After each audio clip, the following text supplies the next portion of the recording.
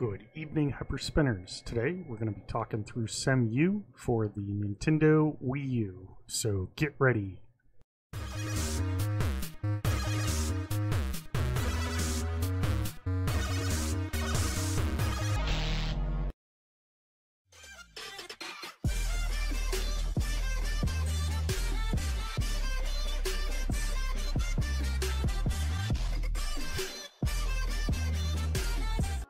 Alright guys, so we're going to be talking through Cemu, which is a Wii U emulator.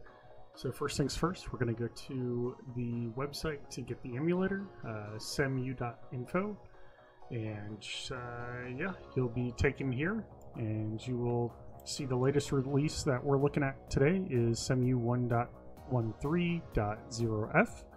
It's the latest version. It looks like it just came out on the 5th. So yeah, you're gonna go ahead and download this, and you'll just press that. You'll take the file that you place and you'll extract it in your emulators folder. You will see some files that you don't have when you unzip this. I will include this in the FTP emumovies section of the Ninja 2BC and Dojo. So take a look at that, and let's go ahead and get started here. So once you have that, what you'll want to do is open up Hyper HQ. You'll press the main menu wizard, push the plus sign, and select a sub wheel, and it'll congratulate you. So then go to the wheel settings tab. You'll select Nintendo Wii U. You'll see all the same settings as I've got by default, and we're going to move on to the wheel. Adjust the wheel settings to match your other wheels. I've got it to 0.15. And then I've got animate themes out and reload backgrounds, and then wheels only. These games are massive, by the way. We're then going to videos and sounds. Those are all default. And then your special art.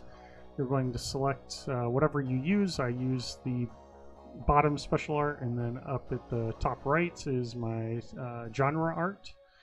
So that's what that's all about. And I'm going to go ahead and close out Hyper HQ because we are set there. Next we're going to go to Rocketlauncher, and I was looking ahead of time just to kind of see where I put my emulator auto hotkey, and it looks like I don't have it under the global settings, which is fine for me, but you've got two options here. You could go to your global settings, go to the emulator tab and push the plus sign because Cemu will not be there. It's too new, if you will. So you could press the plus sign, double click it, and you will match the same settings as what I've got here.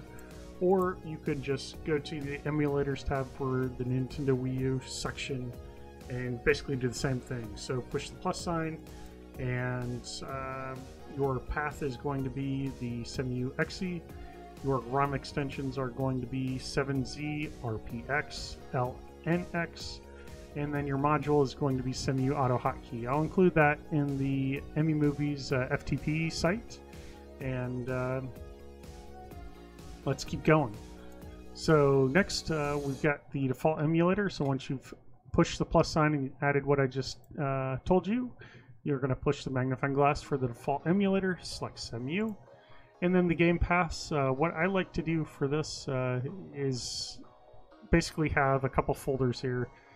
Push the plus sign, and then since compatibility is growing, I've got a folder for working and then one for crashes.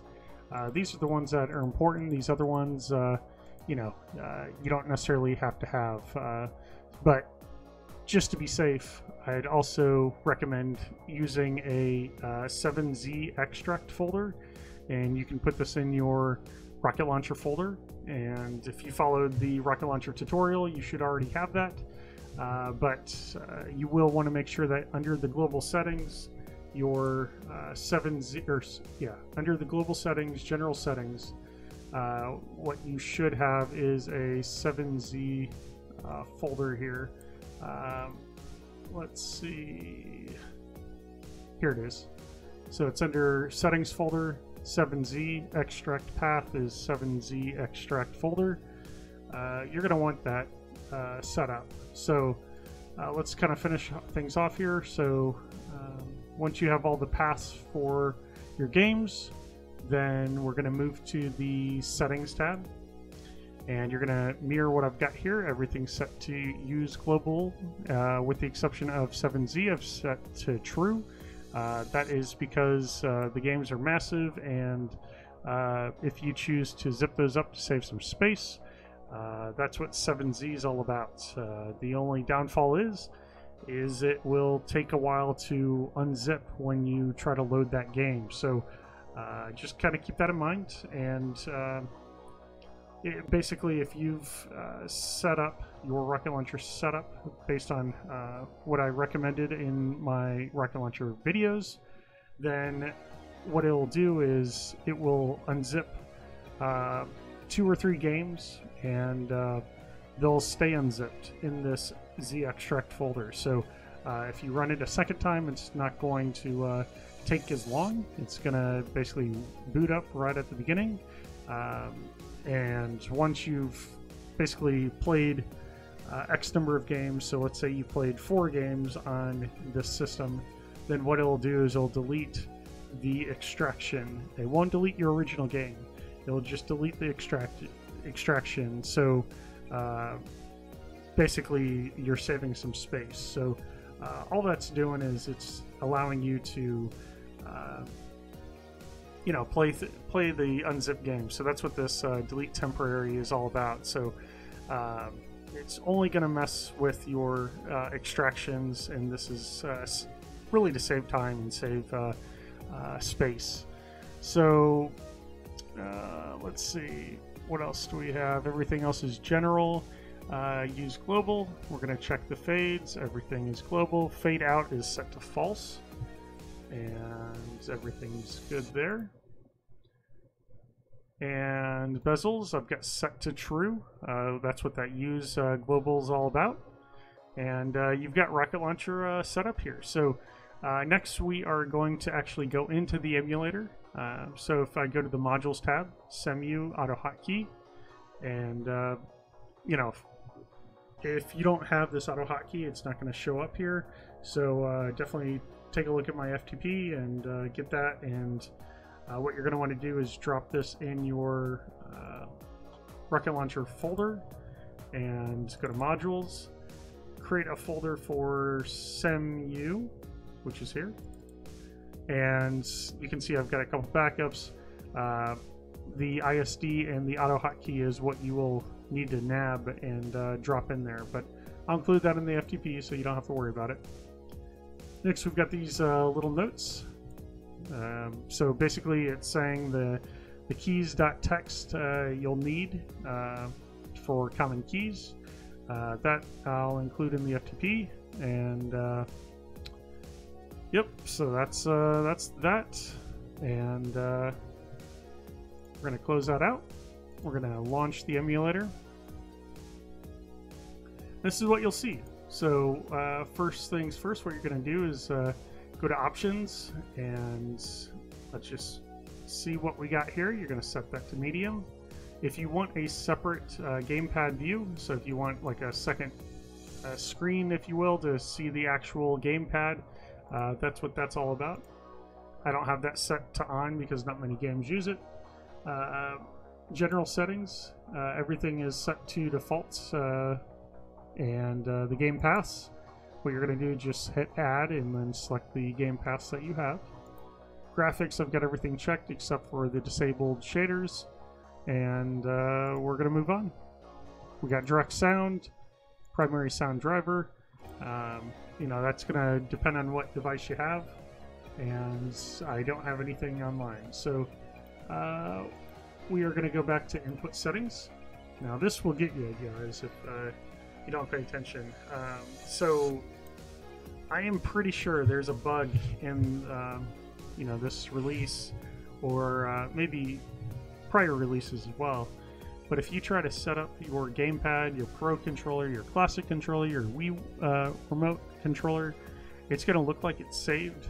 But when you actually play a game, you're going to see that it wiped out all of your settings. I don't understand it, but you know, I'm trying to rationalize, well, it's because the Pro controller and the Classic controller are basically the same thing, but I don't know, guys. So what I'm trying to say is set up your Wii remote. So here I'm going to go gamepad. We're going to load that. Basically, set up your gamepad, set up your Wii remote,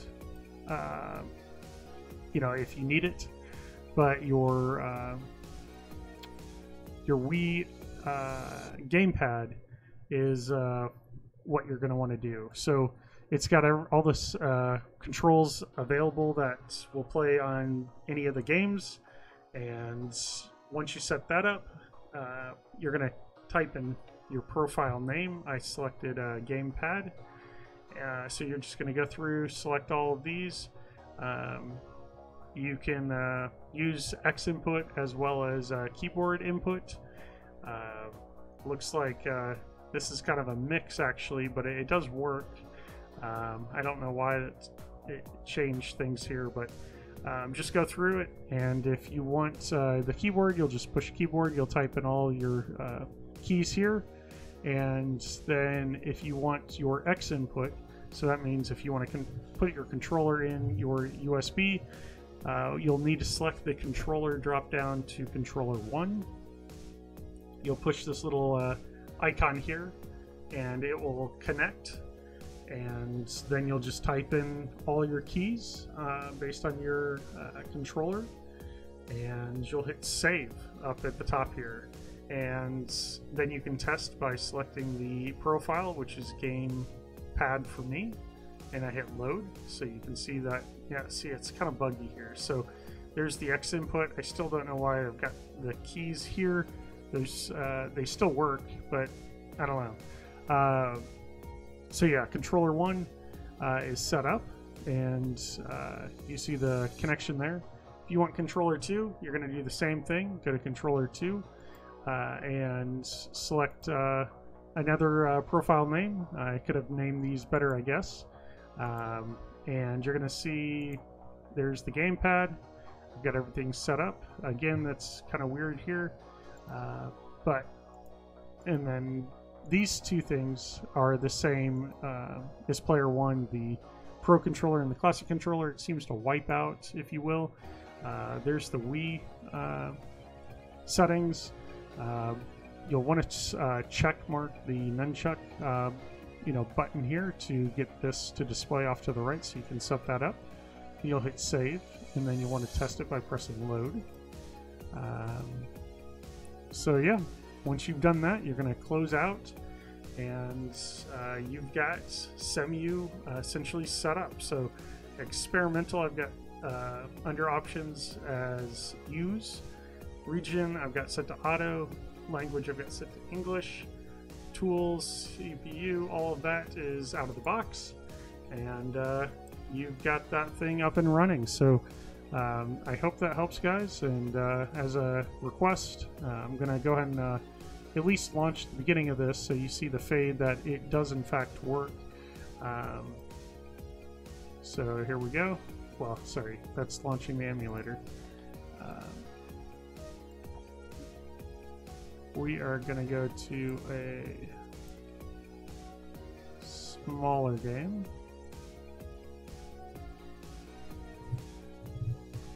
Alright guys, so there you have it. Showing you the launching of the game. It was successful. Takes a minute or two to actually load, regardless of it being 7-zipped or not. But let me know if you guys have any questions, and we'll catch you next time.